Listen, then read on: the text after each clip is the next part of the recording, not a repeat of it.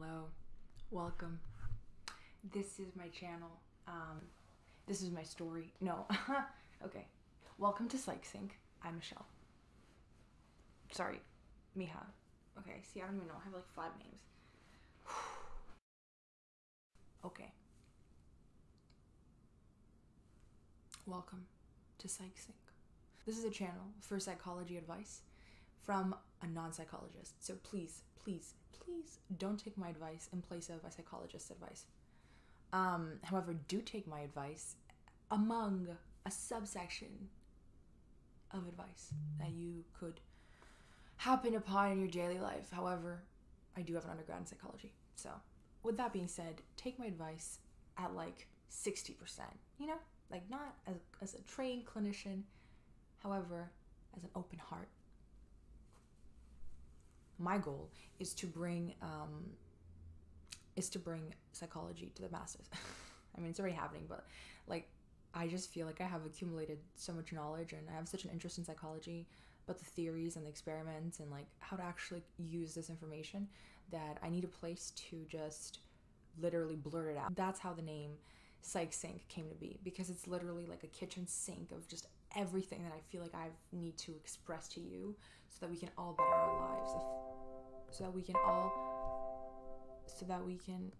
all better our lives accordingly. That's how it works. Also, PsychSync likes to synchronize with psychology. Not a bad fun, you know what I'm saying? Now, you're here because you saw the candle. Or, it's really pretty. Or, you're interested in how to be happier. Okay, great question, right? Great question. So many answers to that. If you're really feeling sad, please go see a clinical psychologist. And I don't just mean sad. I mean, you can't function. You can't do things that you used to be able to do. You don't think in the same way. You're confused about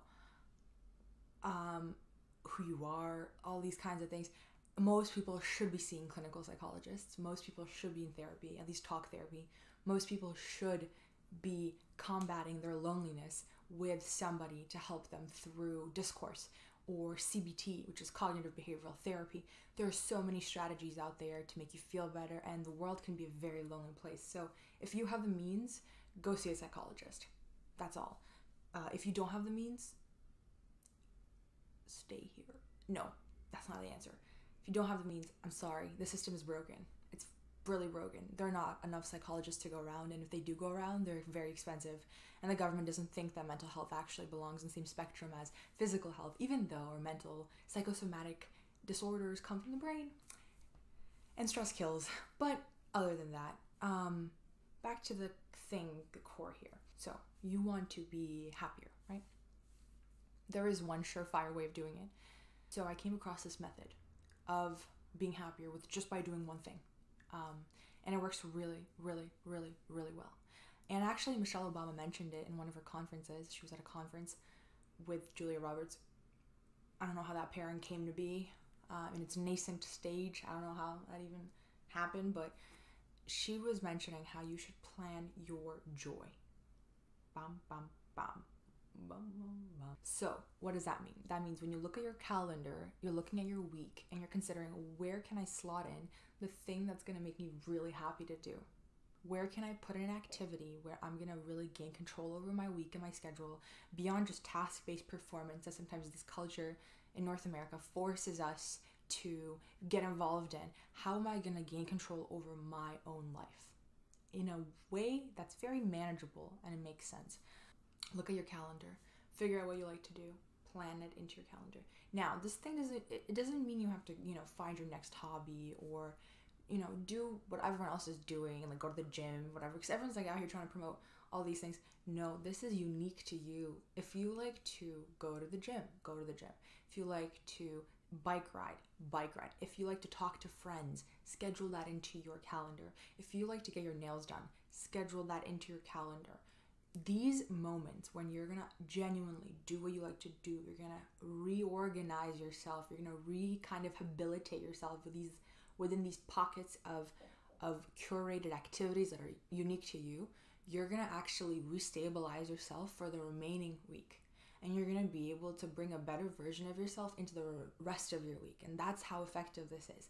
Now, I would take Michelle Obama's advice and I would jack it up on steroids by introducing personality theory. So the Big Five, I don't know if you guys have heard, but it's the most reliable personality test out there. So it's more reliable and valid than Myers-Briggs and all these other things like the PI and index. And Big Five concerns 5 traits of personality that all belong on a spectrum. And you can remember it through the acronym CANOE, which stands for conscientiousness, agreeableness, neuroticism, openness, and extroversion. And on all these 5 traits, we land on the spectrum. So for example, let's take extroversion. On one side of the spectrum, you have high extroversion. On the other side of the spectrum, you have low extroversion, alternatively named introversion.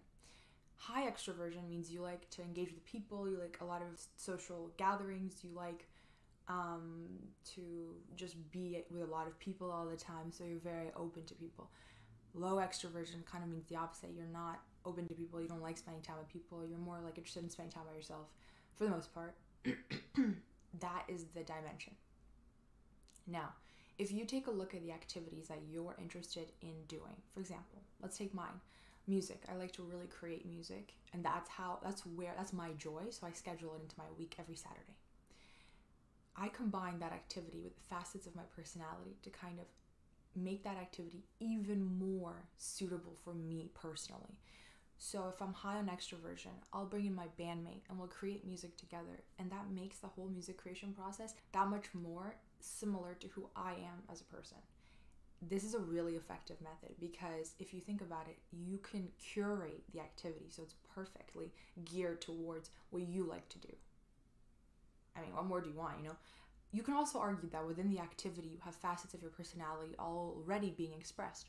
For example, I'm high on, openness. So creating music for me is a great experience because I usually don't know where a song is going to come from. I don't know where it's going to go. I get to create new melodies and new lyrics. And that caters to the openness part of my personality. Your activity can be inherently geared towards who you are as a person, but you can also enhance it by adding other factors of your personality into the activity to make it even that more enjoyable so that you can get rejuvenated for the remaining week. That's my number 1 tip. It's worked really effectively for me and from what I can tell for other people as well. So please let me know if you've tried this before, or if you're going to try it, or if you absolutely hate this video. Let me know. Thanks so much and take care. Bye.